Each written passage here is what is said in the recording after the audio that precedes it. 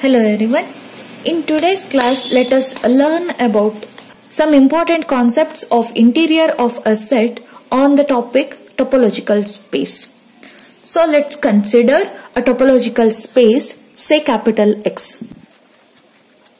Let us consider two subsets of capital X, A and B. Then, if A is the subset of B, which implies A interior will be the subset of B interior. Consider interior of A intersection B, then it will be equal to A interior intersection B interior. The third result, interior of A union interior of B will always be the subset of A union B interior. Okay, let us learn all these results with proof. In the hypothesis, they had given A be the subset of B. Then, by the definition of interior, we can write A interior will be the subset of B. Because we know that A interior is always the subset of A. That we have proved in our last video. That is, we can write A interior is an open set contained in B. Because here they had given A interior is the subset of B, which implies B is the larger set compared to A interior. A interior will be inside the subset of B. Therefore, we can write A interior is an open set contained in B.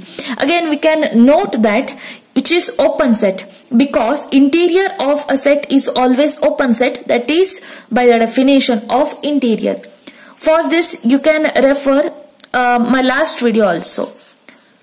But we know that B interior is the largest open set contained in B. This is by the theorem we have proved in our last video. A interior is the largest open set contained in A. Okay, by that we can write here in the place of A we have B. Therefore, we can write A interior is the subset of B interior, because B interior is the largest one. So we can write this. Thus, whenever you are having A is the subset of B, which implies A interior will be the subset of B interior. This proves the first result of the theorem. Let us learn about the second result. As you know, A intersection B always the subset of A, because here intersection is there. Similarly, A intersection B is the subset of B also. If consider this A intersection B as some C, then it will be C is a subset of A. If C is a subset of A, which by that we can write C interior is the subset of A interior. This is by the first result, because if A is the subset of B, then A interior will be the subset of B interior. Similarly, so we can write A intersection B. We can substitute C as A intersection B, then C will be the subset of A, implies C interior will be subset of A interior. Similarly, A intersection B interior is the subset of A interior, and here also A intersection B interior is the subset of B interior. Combining these two, we'll get A intersection B interior intersection A intersection B interior. So considering these two is the subset of A interior intersection B interior. Again considering this and this. So here we had considered these two and considered these two. In between there is a subset. So, intersection of two sets of same value implies we left with A intersection B interior only is the subset of A interior intersection B interior. Call this as equation 1. Again, by the definition of interior of a set, you can write A interior is a subset of A, B interior is the subset of B, whenever A and B are the subsets of X individually. So that also we have proved in our last video. Combining again these two, we left with A interior intersection B interior is the subset of A intersection B. Individually we have combined with the operation intersection. As you know, A interior and B interior are open sets, and the intersection of two open set is again open set. So A interior intersection B interior is the open set. We can write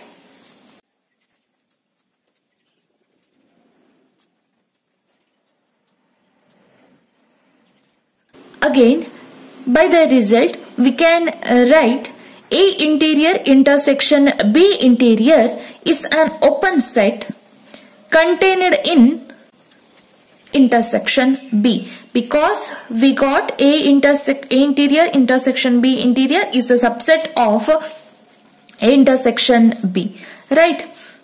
So that we have got in the last step, but we know that A intersection B interior is the largest open set contained in A intersection B, because A interior is the largest open set contained in A, right? By this result we can write like this. Whenever we are converting the statement to equation mode, that will be A interior intersection B interior. Here this is a subset of intersection B, and A intersection B, its interior is the largest open set contained in A intersection B. So we can write A interior intersection B interior is the subset of A intersection B interior. Call this as equation 2. From equation 1 and 2, in the equation 1 we got interior of A intersection B is a subset of A interior intersection B interior. In the equation 2 we got A interior intersection B interior is a subset of A intersection B interior. Combining these two, we get A intersection B interior is equal to A interior intersection B interior. Okay, this proves the result. Let's prove the third result. Third result, we need to prove that A interior union B interior is a subset of A union B interior. This we need to prove. We know that A is a subset of A union B, which is always true. B is a subset of A union B, which is also true. And if A is a subset of this, consider this as some set D, then this can be written as A is a subset of D, implies A interior is a subset of D interior. In the place of D, we have A union B. Similarly, this B interior will be the subset of A union B interior. Combining these two by union operation, A interior union B interior is the subset of A union B interior. This proves the result. Like this, we prove all these results. Okay, here the equality doesn't holds. We prove that result in the next video. That is, in our next video, we prove A interior union B interior is not equal to A union B interior with generalized example. Okay.